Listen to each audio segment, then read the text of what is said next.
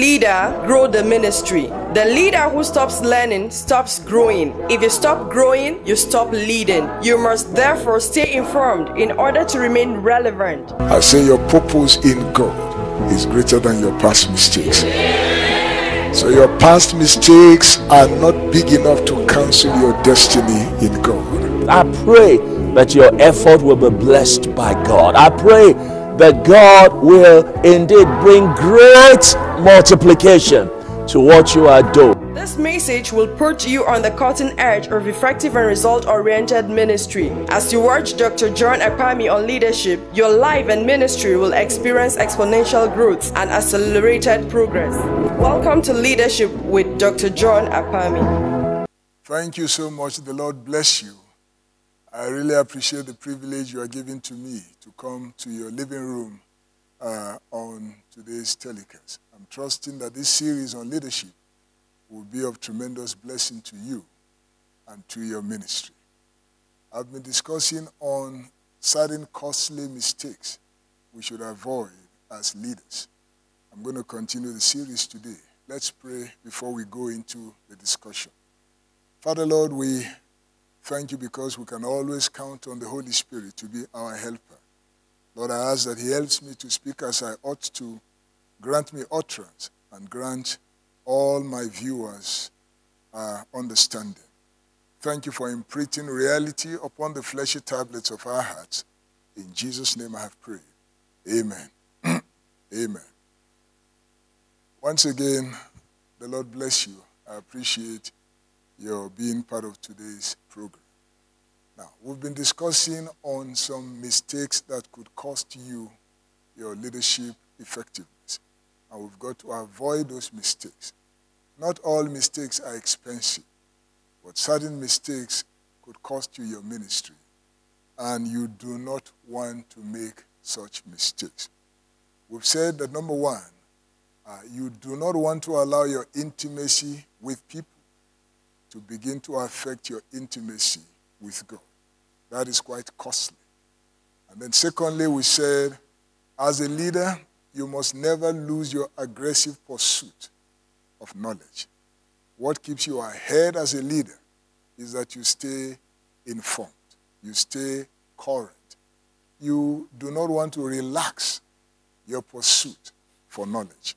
Because as a leader, it's expected that you see better, you see further, or the ignorant leading the ignorant.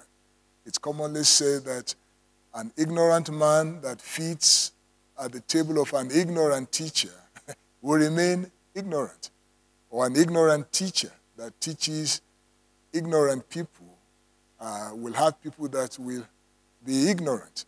That's why we don't want to lose our aggressive pursuit on knowledge.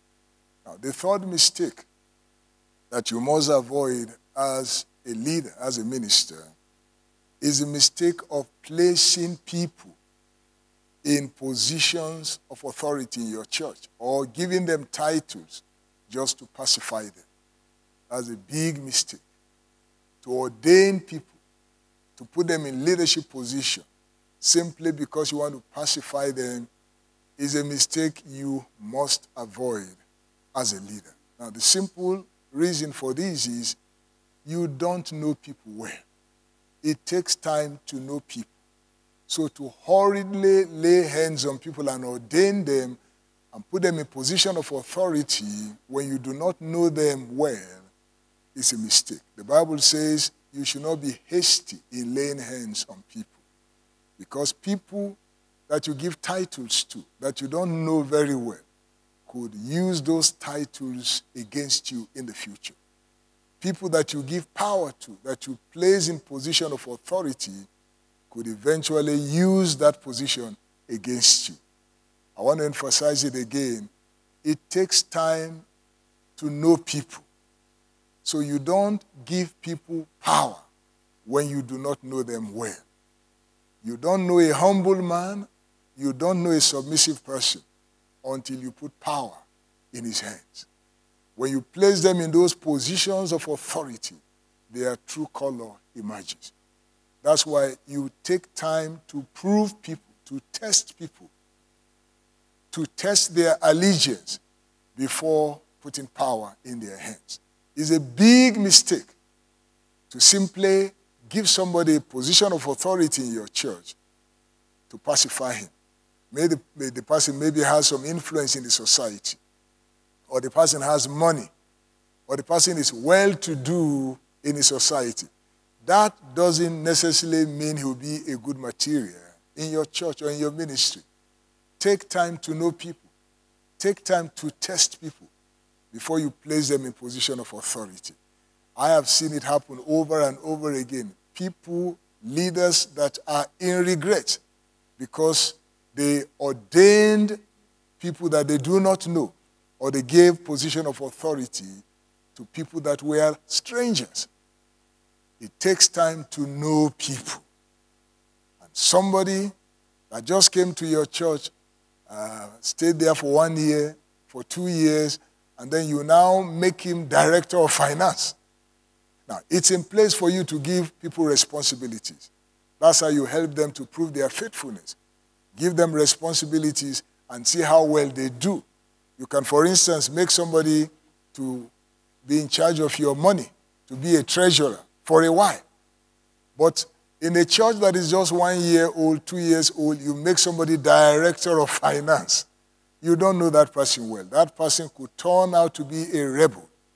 And I want to say, when he turns out and shows his true color, if you remove him from that position, it may cause a split in your church. Take time to know people, just like Jesus did. In John Mark chapter 4. Mark chapter 3, rather. Mark chapter 3. Now, this is how Jesus chose the team he worked with. John chapter 3, verse 13. And he went up on the mountain and called to him those he himself wanted. And they came to him. Then he appointed 12, that they might be with him, and that he might send them out to preach, and to have power to heal sicknesses, and to cast out demons. Now notice verse 14. He appointed 12, that they might be with him, and that he might send them out to preach. One version says, the New Living Translation says, he appointed 12 to be his regular companions. To be his regular companions. Now that's important. He called them so that they would first be his regular companions before he could send them out to represent him. Now, when somebody is a regular companion, it's a person who knows you well, knows what you stand for, knows what you believe, know what you don't like, know your likes and your dislikes. That's a regular companion. It's after somebody has become a regular companion that you can entrust sensitive responsibilities or assignments in their hands. Jesus did not send out complete strangers to represent him. He didn't send out strangers to extend his ministry. The people Jesus sent out were his regular companions, those that ate with him, that slept with him, that fed from his table. He had opportunity of influencing them, of changing their minds, changing their attitudes, changing their beliefs, getting them to know what he knows, getting them to talk like he talked, getting them to believe what he believed, getting them to carry his spirit. Those were the ones Jesus sent out to represent him. So, dear leader, don't lay hands on people and give them positions just to pacify them, just to make them feel happy, because they can use those titles to tie you down, use those titles to oppose you in ministry. I've seen it happen several times. And once somebody manifests a rebellious spirit and you want to discipline that person, Already he's gained influence in your church, and it could cause a split. Always remember that no matter how gifted somebody is, no matter how talented he is, no matter how anointed he is, if he is a rebel, if he is not submissive, that gift will never be a blessing to your church. A gifted rebel is still a rebel. And a gifted rebel is not an asset. A talented, unsubmissive member in your church is not a blessing. It's not a blessing. He will not be a blessing to that church. In other words, a blessed person will not be a blessing to your church without submissiveness. And I've gone through the Holy Scriptures. I've discovered that it's important for you to prize loyalty above giftings. It's important. It's important for you to prize character above charisma. If somebody has charisma but lacks character, he could use that charisma to ground your ministry. So you've got to watch it. Watch people who are flamboyant, but they will not pay allegiance to you. Jesus one day asked Peter in John chapter 21, after he had risen from the dead. You remember Peter had denied him 3 times. So Jesus asked him 3 times, do you love me? The first time he asked Peter, he said, do you love me more than these? Lovest thou me more than these? And Peter said, Master, you know I love you. Jesus told him, feed my sheep. Feed my lambs. Do you love me more than these? And Peter said, Lord, you know I love you.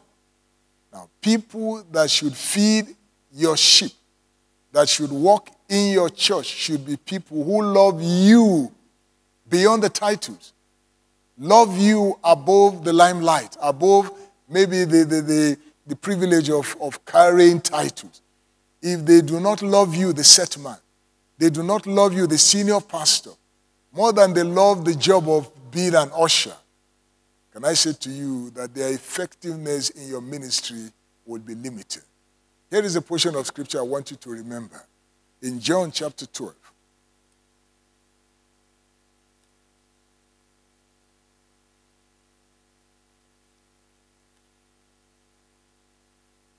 In John chapter 12, verse 26. Jesus said, if anyone serves me, let him follow me. And where I am, there my servant will be also. If anyone serves me, him will my Father honor. Now, can you see the way the Lord Jesus puts it beautifully? If anyone serves me, let him follow me. And where I am, there my servant will be also. In other words, if you want to serve me, first follow me. You want to serve in my ministry? You want to serve in my church? First follow me.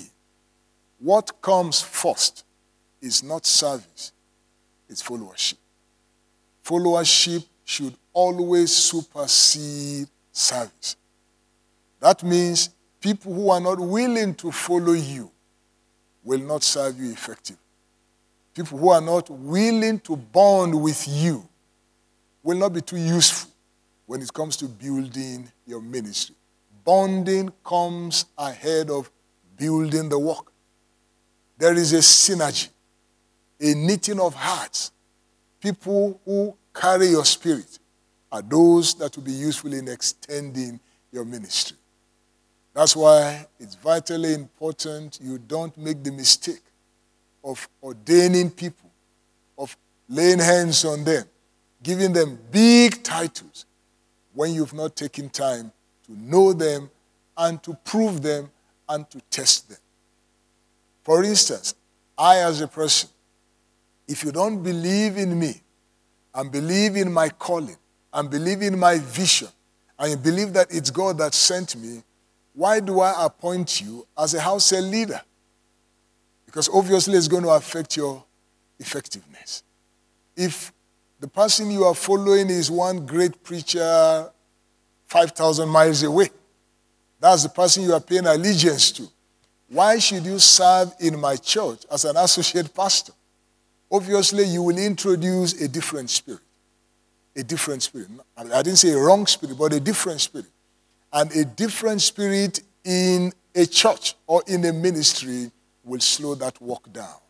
If you bring in an attitude or a spirit different from the culture that is within that organization, it's going to slow down that work. So I want to repeat again. Followership comes ahead of service. Jesus said, if you want to serve me, follow me.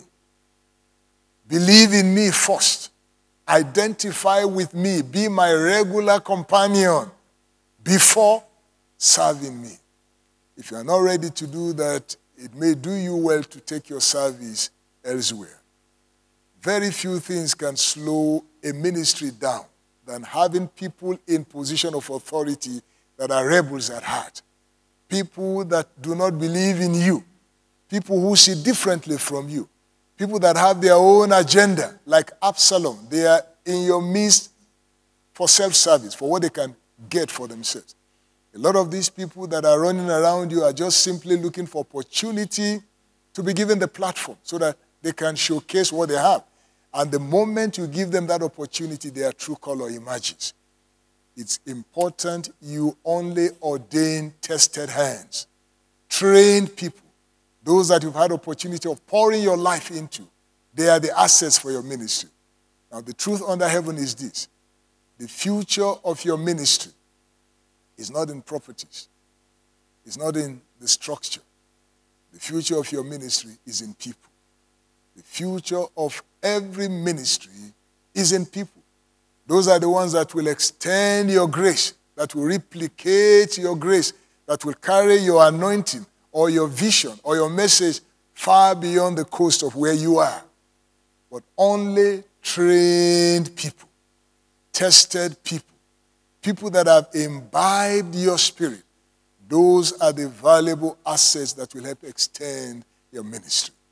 Now, bear that in mind so that you do not reap a harvest of regrets by using hands that you've not tested. So one mistake you should avoid as a leader is the mistake of appointing people, putting them in positions for responsibility when they are complete strangers. You don't know them well. I said it before, I will say it again. You don't know a humble person until he handles power.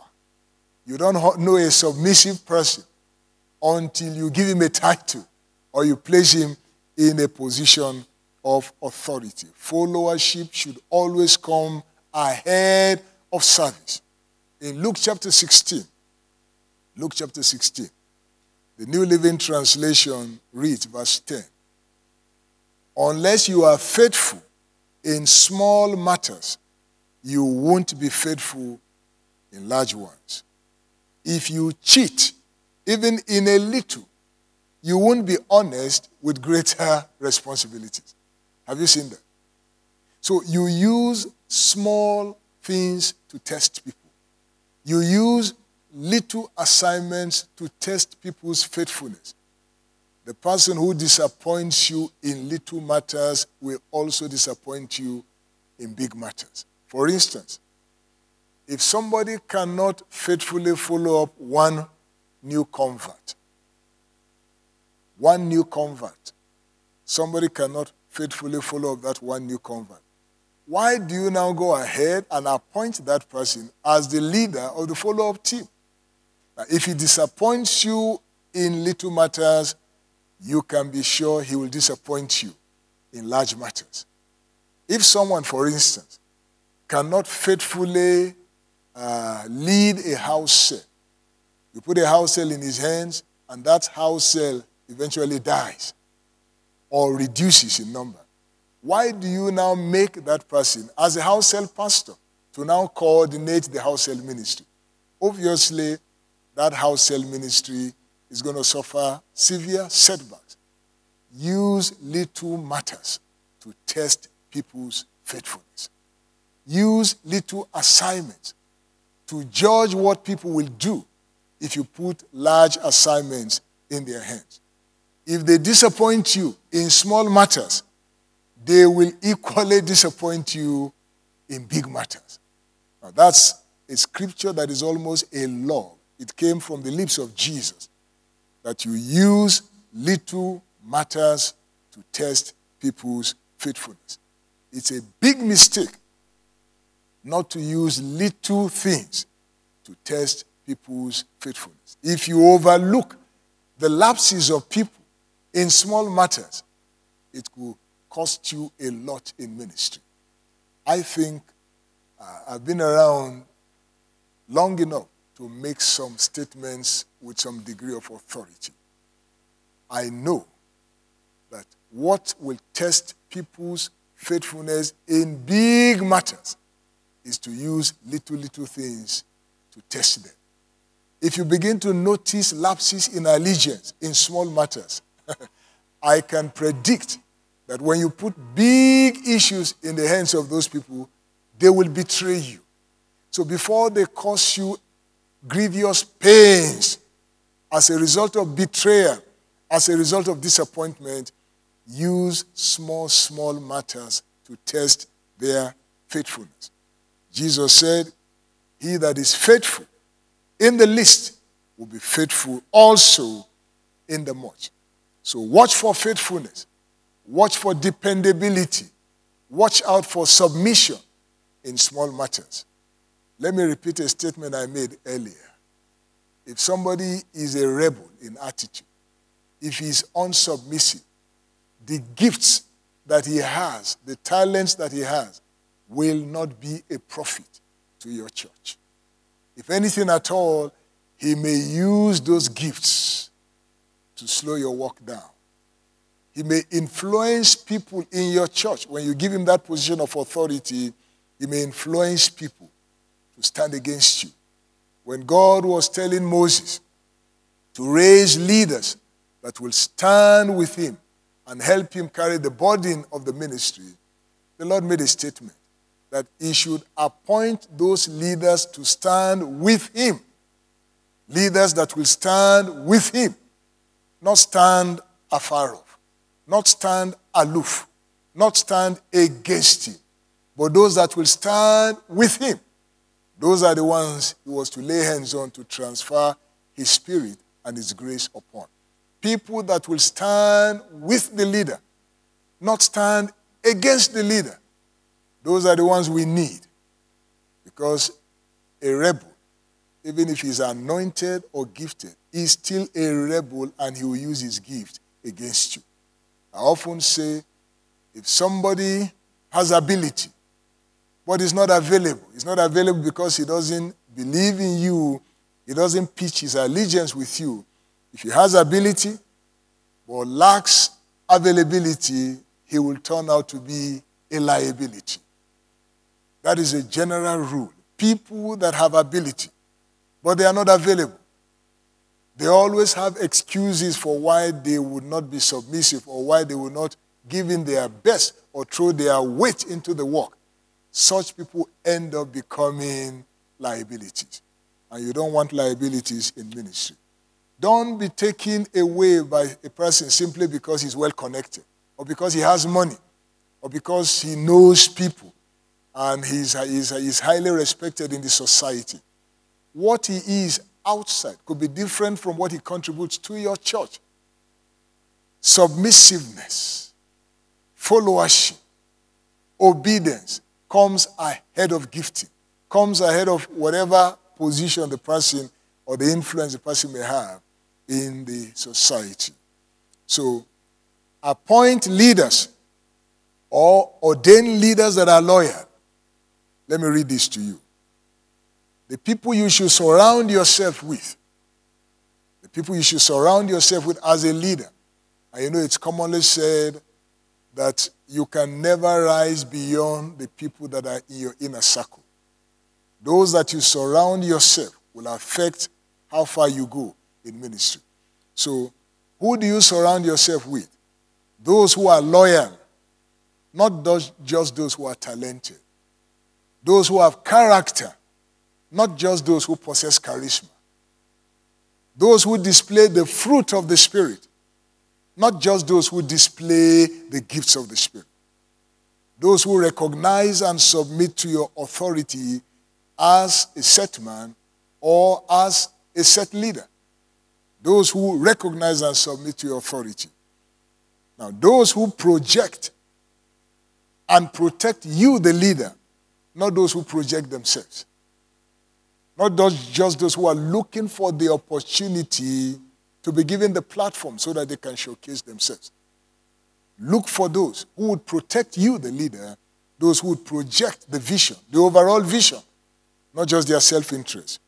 Surround yourself with people who project the overall vision of the team, the overall vision of the ministry, not just those who love publicity, who love the limelight, those who are looking for opportunity to project their pet visions.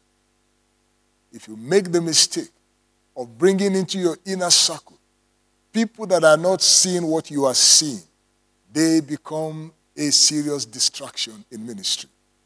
So look for those who would project the overall vision of the group, of the team. Not just those who love publicity, those who love titles, those who love positions of authority. You do not know people well until you put power in their hands or you give them authority. So look for those. Surround yourself with people who will rather be number 2 in God's plan than scheme to be number 1 in their own plan. People who will be contented serving God wherever God placed them, not those who are hunting for the limelight. Because I tell you something, the way God rewards people is based not on the titles they carry, but on their faithfulness. Faithfulness in little matters. Faithfulness behind the scene. Faithfulness in serving God with the whole of their heart, not just offering eye service. The Lord will help you and help me and help all of us to build a ministry that will last. And for a ministry to last, you need people, the right people, the right people, the right people. Surround yourself with the right people. Those are the ones you put in position of authority. Those are the ones you lay hands on to impart your spirit, to impart your grace. As a set man, it's important you have in your inner circle people who are seeing what you are seeing, who believe in the vision and are willing to run with it. Not just those that are hunting for titles. You make a mistake as a leader when you appoint people to positions of authority simply to pacify them. The Lord bless you. The Lord increase you more and more. May God give you the right people in ministry. May He give you vision assistants, destiny helpers, those that will be willing to lay down their necks for the sake of the vision. You will not lack for such people. Thank you very much being a part of today's telecast. Please join me again next week. We're going to continue this series. And I'm trusting the Lord at the end of it all, we shall all experience explosion, enlargement in our callings and in our ministries. In Jesus' name. Leaders are readers. If your axe is blunt and you don't sharpen it, you have to work harder to use it. So said the preacher. Dr. John Akpami has put his many years of ministerial experience in books. These leadership books will help move your ministry go further, faster. Leadership with Result, The Minister and His Ministry, Vital Keys to Effective Ministry, The Power of Partnership, Leadership Proverbs, The Parable of the Quiver, Failure is Reversible, The Unique Role of a Pastor's Wife, Handbook of Marriage. Call the number on your TV screen to order for your copies now.